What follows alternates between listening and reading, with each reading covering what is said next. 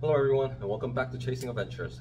My name is Brian, and today we're going to be installing the rear hitch mount on a 2022 Subaru Outback Wilderness. So let's get right in. Alright, the hitch mount comes in a package.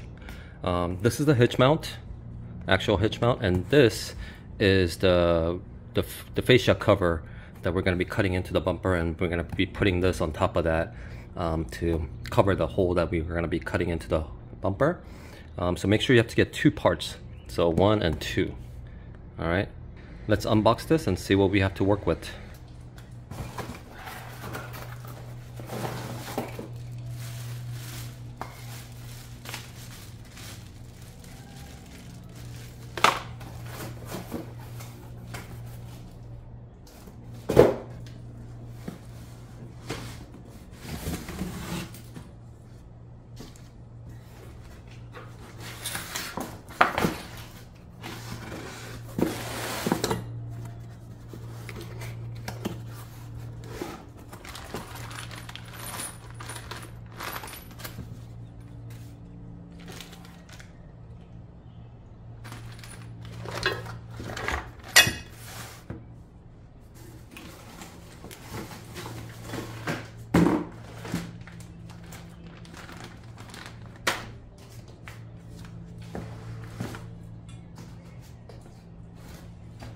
Okay, so all the hardware is here, but the instructions are missing. I don't know why they're missing. And I believe when you order the fascia cover, it's supposed to come with a template to cut out. That seems to be also be missing too. Interesting. Okay, so I was able to print the template out, and I did all the artsy-fartsy stuff first. But make sure that when you print these out, I noticed, okay, so it says it has to be 1 inch square to verify size. So I did that.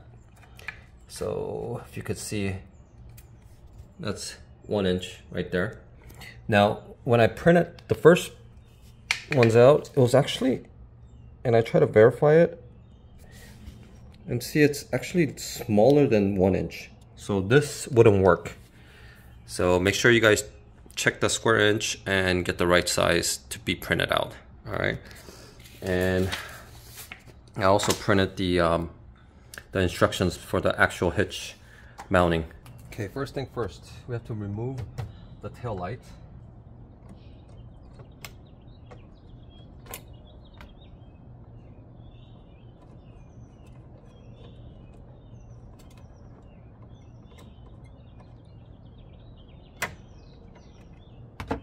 And these are push-in screws.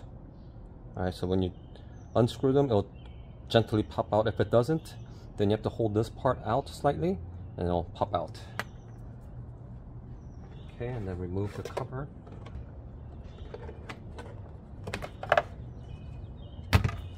Okay, and there's 2 bolts here. I believe they're 10 mil. Yep, they're 10 mil.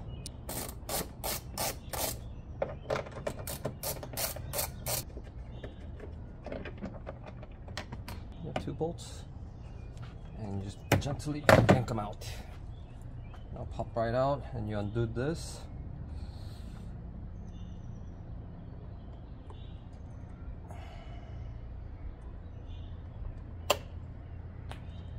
And there you go, there's your tail light.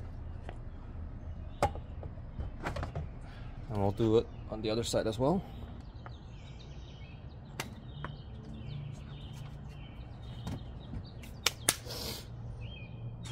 Now we come to the wheel well, and we have to get rid of these 3. Looks like it's a push tab.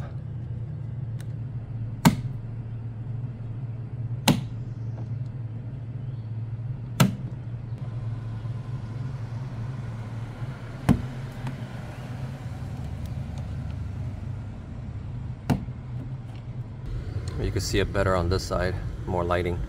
So push tabs are basically, you push the center in, click in, click, click, and then you just get a flathead, gently pry it out. That's it. So we're underneath the bumper. I have to remove all these push tabs out.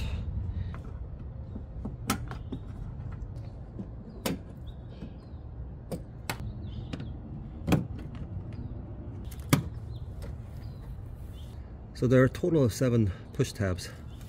And now all we really need to do is just pry the bumper out.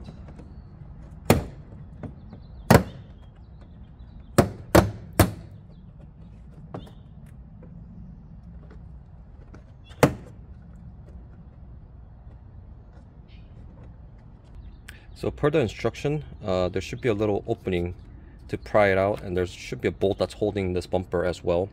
But looks like this is in place and this is already loose. But if you look in here, this looks like it's bolted in there. So I think I need to pry this open. But this instruction doesn't say that.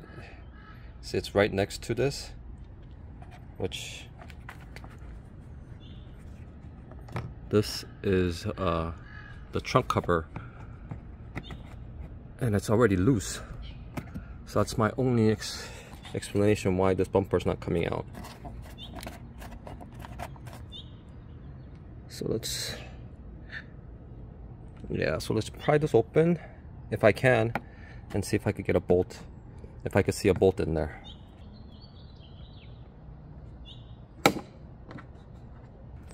So supposedly these push pins, these things, will push in when you pry them out, and they'll be separated from this piece.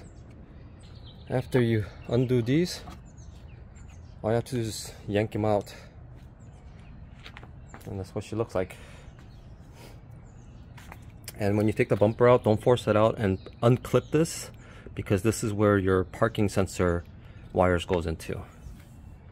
The bumper's right in here. Let's get the template. See, this template is not fitting either. From what I seen, this should match all the way there and line up with this curvature, and it should go all the way over there too, but not doing it. And it is 1 inch square. And I did line up all the lines here, so I don't know what's going on. Let me try to figure this out. Alright guys, so this is the one that wasn't quite 1 inch, but it seems to fit all the way through from edge to edge. And this was printed on a default scale. This was printed on fit to printable area. So this equals to 1 inch, but this doesn't, but this actually fits. So I don't want to overcut it, so I'm just gonna re-verify with this and see if this will fit on that. Well, after test fitting this, the holes to these holes, they seem to line up. And this looks like it's a little too big, but then again, it's, you know, we gotta remember it's curving in, so that's why the paper is a little bit longer, hopefully. But it seems like it will fit. Crossing my fingers, and let's get to cutting.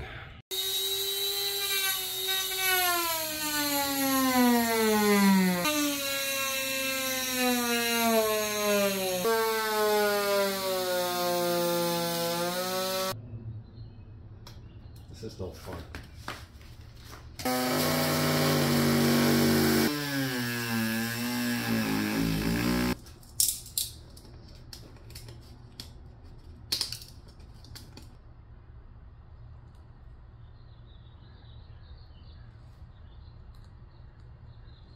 Well, it's finally off. This was not fun. I was first using a Dremel going through this, but I couldn't get a good angle on the top. So I had to just constantly go with the X-Acto knife over and over and over again, but it's finally out. Now let's try test fitting the fascia. Oh yeah, that's a pretty good fit. Or maybe not.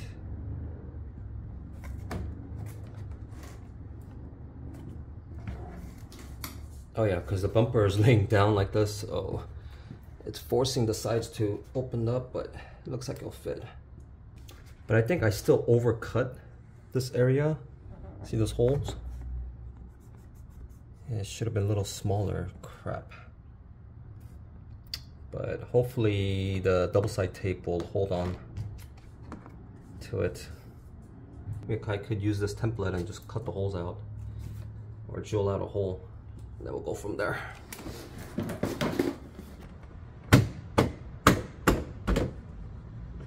Alright guys, so I put the bumper back on because when I was test fitting this and putting it on to mark the holes, the bumper was kind of flaring out, so I couldn't get an exact measurement, so I put the bumper back on, and hopefully that'll help from moving around and getting an exact hole that we need. Oh, another thing is, on the instruction it said to measure 0.75 inches, and we have to bend this over because this part is hitting this and it won't fit in perfectly. So let's go ahead and do that first. I should have did this first before I put the bumper on. But we'll get it working. So make sure you guys bend this first before you put the bumper on. Basically just roll it over. We have space here. Now let's try this. That fits much nicer.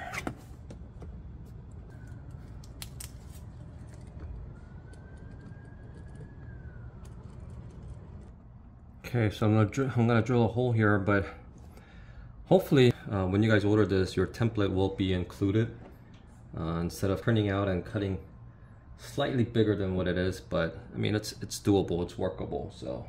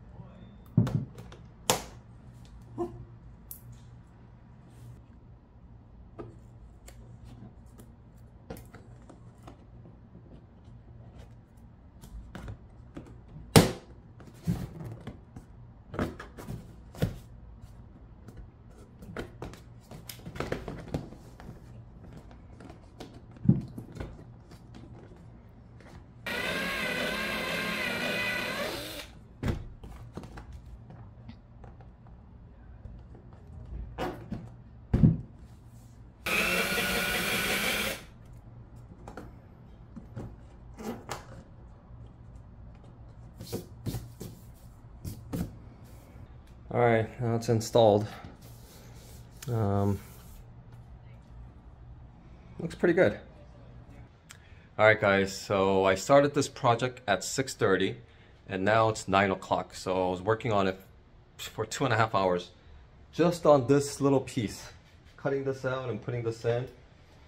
But rest of the stuff that we're going to be tackling tomorrow morning is pretty much bolt-on, so I think that'll be much quicker and easier than modifying this.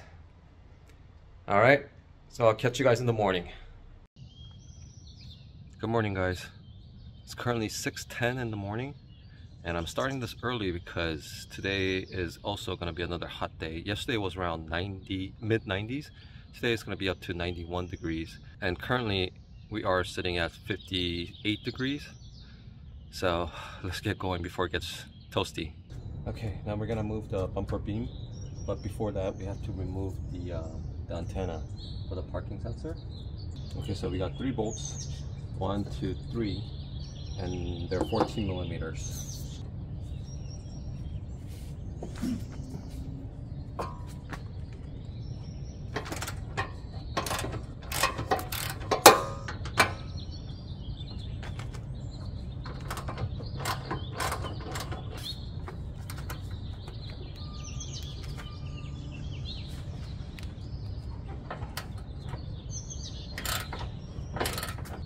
So 2 bolts and 1 nut.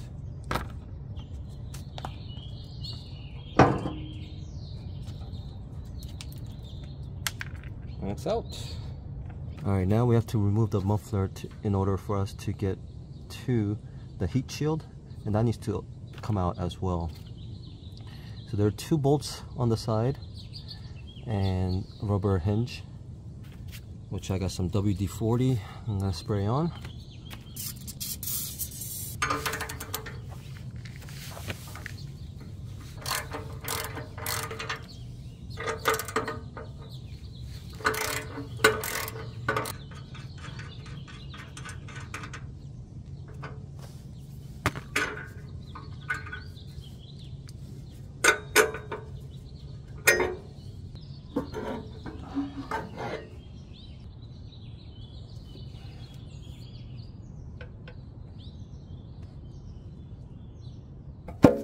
Okay.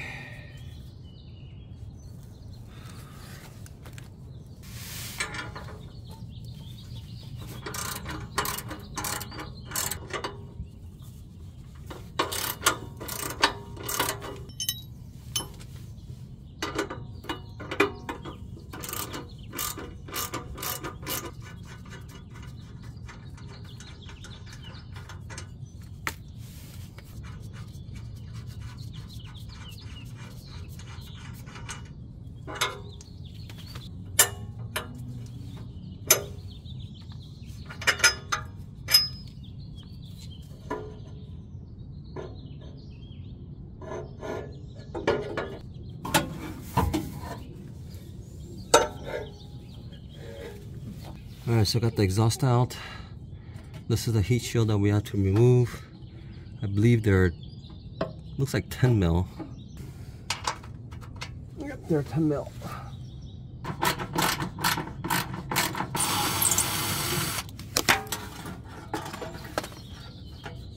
Oh, this thing's heavy. Just kidding. Alright, now we have to install the brackets. But if you look in here, there are 3 of these rubber garments we have to remove, and this will slide in like this, and we bolt it from the outside. So those rubber garments has to come off. Now the passenger side, the right side, doesn't have any brackets here, but if you look over here on the driver's side, there's a bracket here. That's how you know this is the driver's side. And to get these rubber garments off, all you have to do is, I think, just get a plier and just pry it open. That was easy. Oh, the sun's coming up already, and I could feel the heat, so we better hurry up and finish this.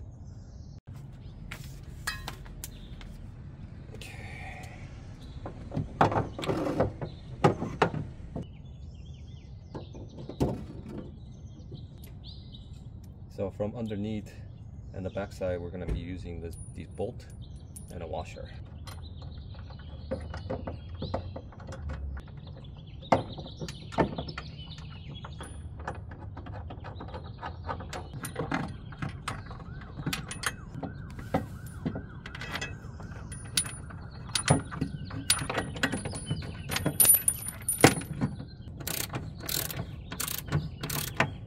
So I'm going to test fit the beam.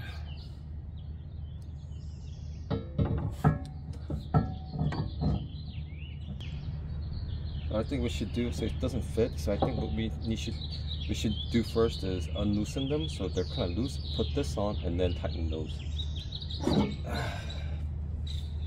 Just as I thought.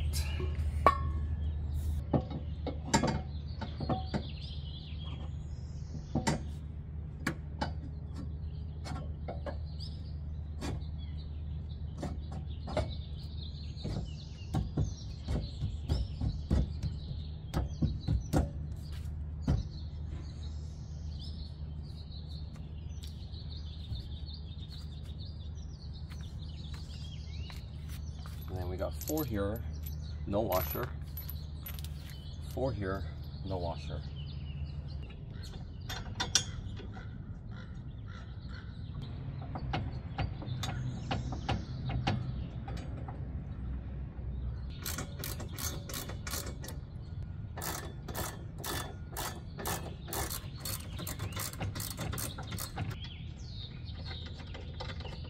Okay, so it fits. I loosened the bolts in here more loose, so it gave me some room to play with. So now I'm gonna tighten down. So make sure when you put these on, just have them loose in there so you have plenty of room to adjust. When you're done, these are going to be torqued down to 77 foot-pounds, and they actually give you the order to tighten. So I'm going to follow this. So we're going to set it to 77 foot-pounds.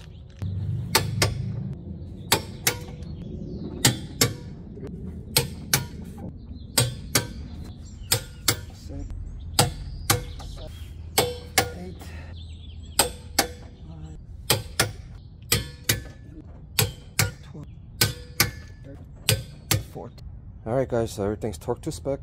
Now all we have to do is run the wires, put the bumper back on, and that should be it. Alright, so there was a rubber garment here, so you just took that out. You take that out and you push this through. And this wire is for the 4-pin connector, which will be tucked underneath here like this. And it'll come out like this. And there should be a mounting bracket to mount this. And if you look inside, so what you have to do is you have to lift this just a bit, and these wires will be exposed right underneath. Cut these pink tapes and this will come out, and that will connect to this module. And then I think I'm just gonna mount this right underneath here,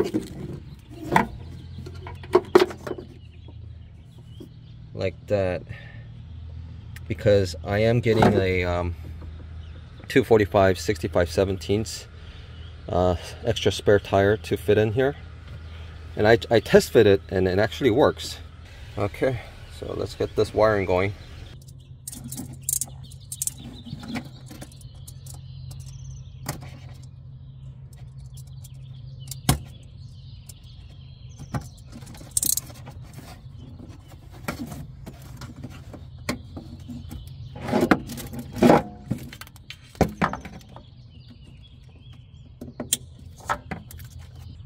I think removing the tire, spare tire, will be easier.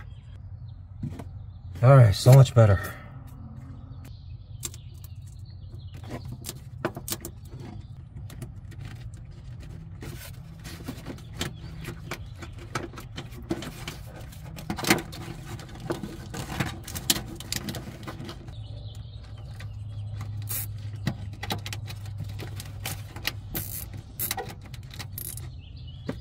Okay, so hopefully this won't interfere with the tire, and if it does, I just have to remove it somewhere else.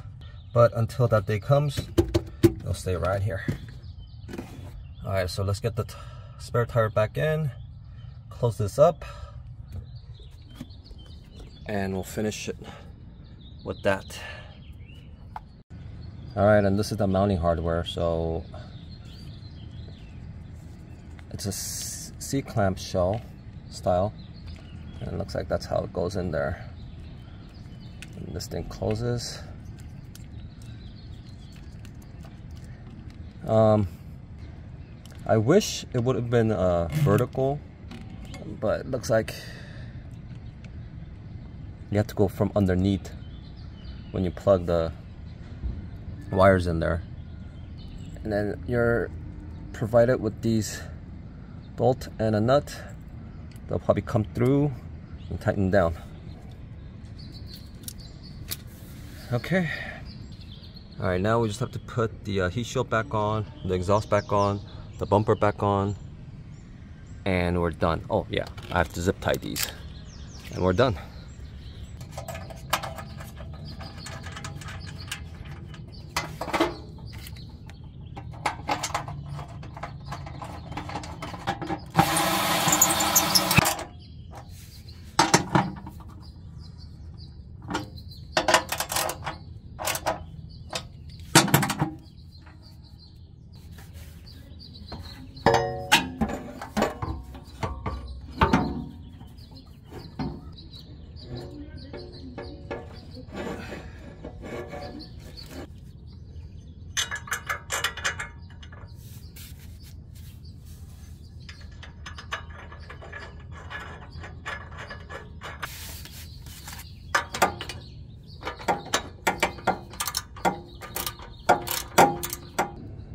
Alright, so everything is installed.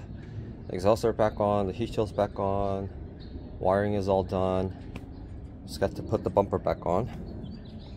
And before you put the bumper back on, don't forget to connect the parking sensor wires.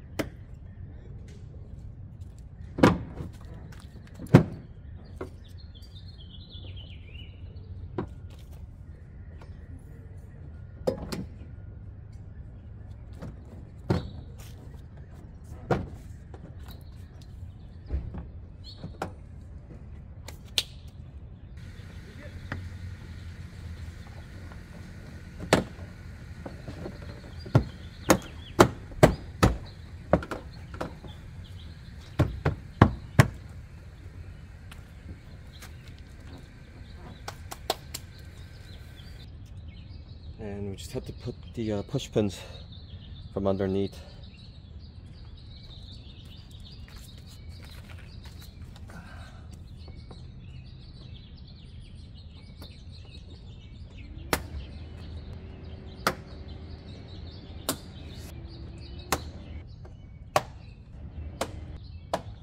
Alright, now on the smaller push pins on the side of the fenders, and how to install these back on is, since you press them out, now we're gonna push in.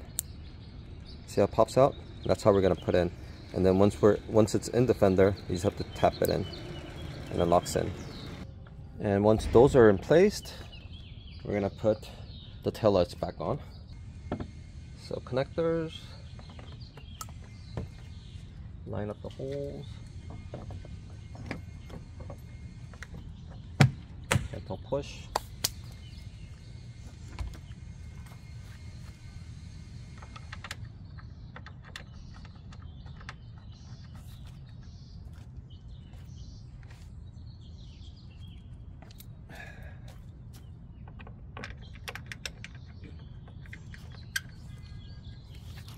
Put the bolt back on.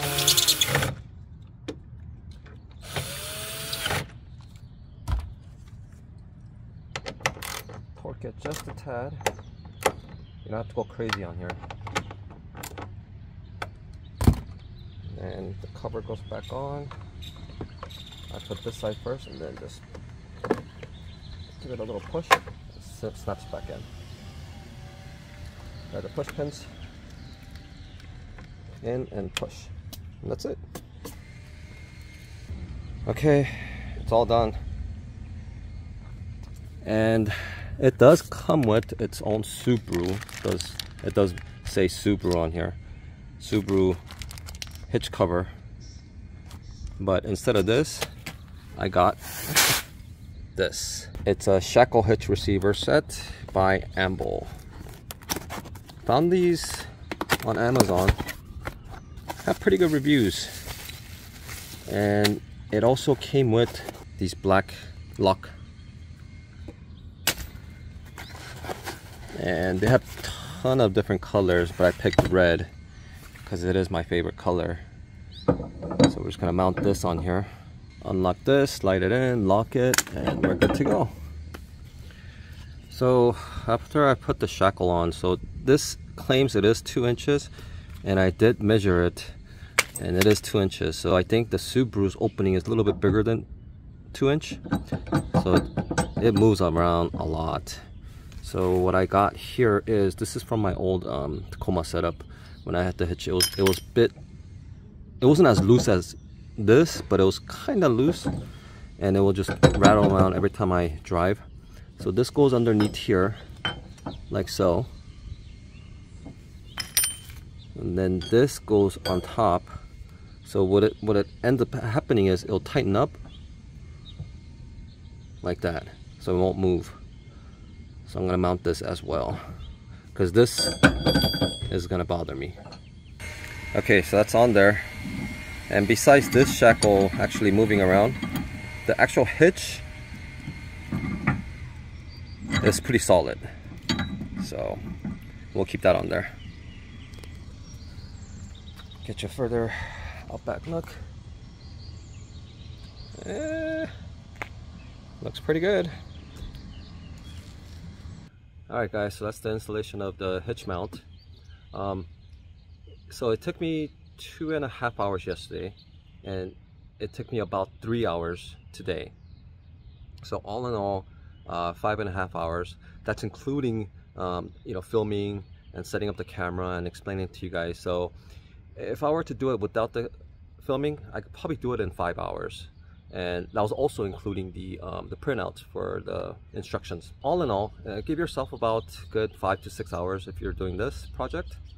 And guys, I could have probably just done it and just showed you guys the finished product and say, hey, this is what it is, this is how you install it, here it goes, but this is my first time too, and I want to be really honest with you guys and share my mistakes as well.